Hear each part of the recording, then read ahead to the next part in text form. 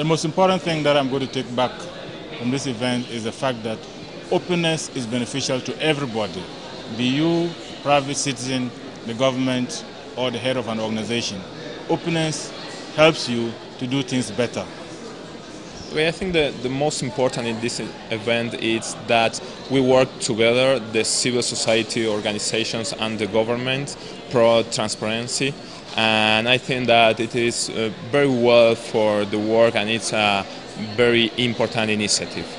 What really stuck out is that even though there were people from India, from Chile, from Guatemala, and all of them, although to different degrees, they were somehow confronted with similar problems. But the way that they were actually tackling those issues was different for every country, and that's what's so inspiring to see. And you can take little bits and pieces and kind of pull it into, for example, for me it would be for Chile. So we have a lot of good ideas from other countries. So it's really great to be in this international environment. There was a discussion the discussion on the experience of Brazil.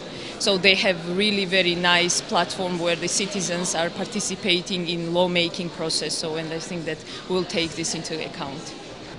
Well, this idea of it's not about just the data or I mean, we've been focusing on data for a while, but the idea of sort of like pulling out and seeing the open government as a much more complex infrastructure that you need to work through, as a set of relationships between people and institutions, as a series of ethics and methodologies of working with people and, you know, through governments. And it's really interesting. Like, there's so many different levels to the notion, and I think it's obviously under construction, which is the greatest part.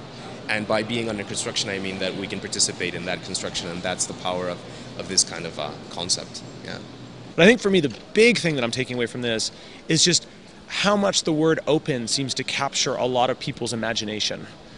Several months ago, I wrote a blog post about kind of the geopolitics of the Open Government Partnership and how I really think that there's a coming division between open and closed as kind of one of the things that's going to separate societies in our world. And other people talk about this as well. And, you know, Clinton had it in her opening remarks. And I think, you know, when you're here, you begin to see what the kind of the early formations of what the alliance of open might look like. And the fact that even people who live in societies that are closed, and even governments that are part of societies that are closed, want to be part of this and want to at least be seen to be part of this, speaks a lot to the power of the word open and how it captures people's imagination. So this conference has really reaffirmed that for me, and it's kind of something I want to explore further as I see where this is all going.